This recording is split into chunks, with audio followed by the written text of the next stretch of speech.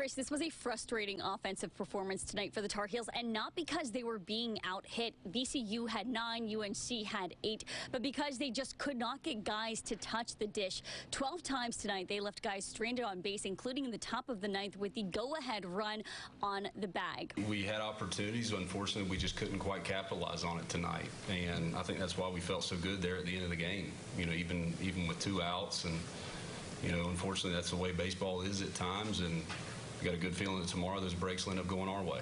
He could throw every pitch with command. I thought he worked both sides of the plate very well to keep him off balance, and when we got in those counts that we were ahead and he executed like off speed and stuff, so I thought he had his stuff. Carolina will aim to play a doubleheader on Sunday, with Georgia being their only guaranteed opponent. Tomas Frick promised they would come out with some energy because they know their season is not over. Reporting at the Bosch, Jordan Kramer, CBS 17 Sports.